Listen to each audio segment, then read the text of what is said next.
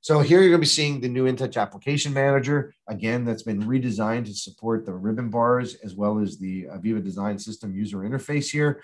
And also makes generally managing your InTouch applications a bit easier. Even getting rid of those app edit locks, as you might just see, was just a single click. Special configure menu in InTouch is now in a backstage. If you're not familiar with the backstage, anytime you hit file in any Windows application, it takes you to another area that's out there. That's called the backstage. Here you're seeing the InTouch user interface that's gone to that's now has gone to a ribbon interface, and it even supports a dark theme. So when the people that we have spoken to and shown this to and put this in the hands of, they were really excited to see kind of new life breathed into their development experience with InTouch.